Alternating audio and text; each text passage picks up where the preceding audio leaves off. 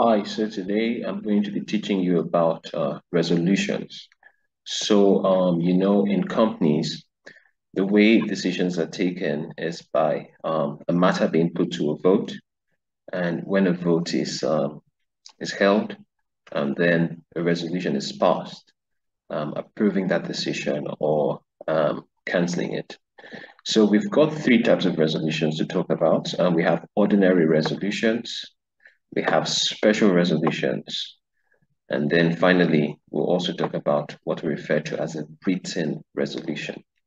Now, when we talk about ordinary resolutions are resolutions that require the simple majority of the members who are present in person or by proxy voting for. All right, so ordinary resolutions are passed once you have a majority of even just one vote. So if you have maybe 49 people vote against and 50 people vote for a decision, then an ordinary resolution is passed. Special resolutions, on the other hand, are resolutions that require a qualified majority.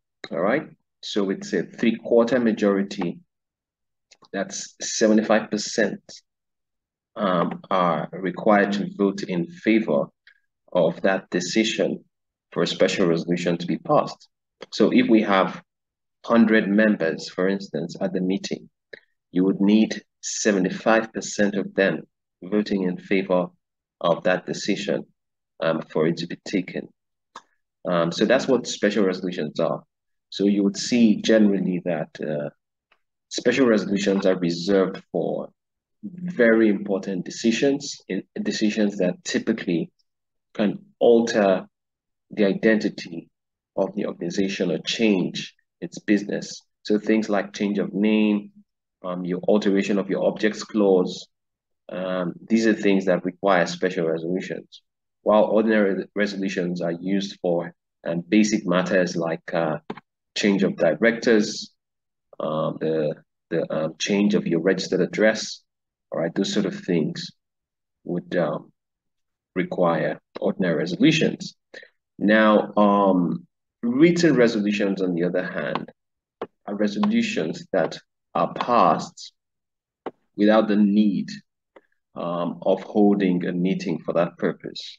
So with a written resolution, what happens is that the resolution is drafted and then it is circulated and signed by all the members of that company who are entitled to attend and vote at the meeting.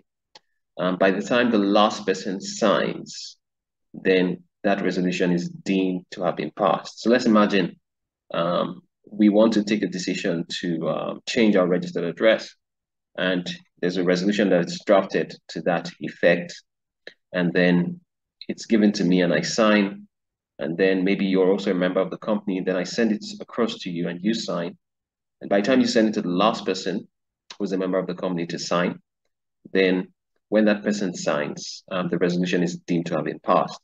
And written resolutions you'd see are reserved for private companies. All right, public companies cannot pass written resolutions. Only private companies can. So those are the three types of resolutions: ordinary, special, and written resolutions.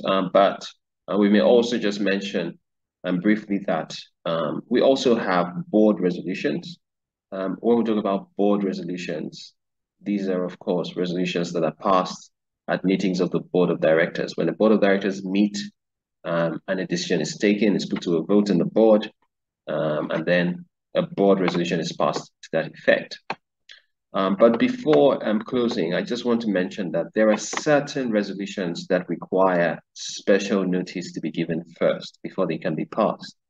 All right, there are certain resolutions that require that special notice is given before they can be passed. Of course, when we talk about giving special notice is where there is an advance 7-day notice that is given to the board before the 21-day notice is then sent out to the members of the company. So you can look at that as a totally 28-day notice.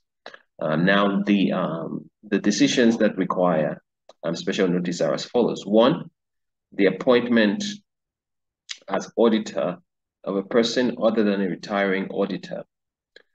the filling of a casual vacancy in the office of auditor, the reappointing as auditor a retiring auditor who was appointed by the directors to fill a casual vacancy, the removing of an auditor before the expiration of his term of office, the appointment or reappointment of a director aged 70 or more in a public company, the removal of a director from office, and the appointment of a new director to replace a removed director in the same meeting in which he was removed. These are the 7 actions or decisions in the company that would require special notice first to be given. If you look at the way the list has been arranged, you would see that the first 4 have to deal with the appointment and removal of auditors, and then the last 3 have to do with the appointment and removal of directors. Hope you've enjoyed learning as always, and I'll see you some other time. Bye-bye.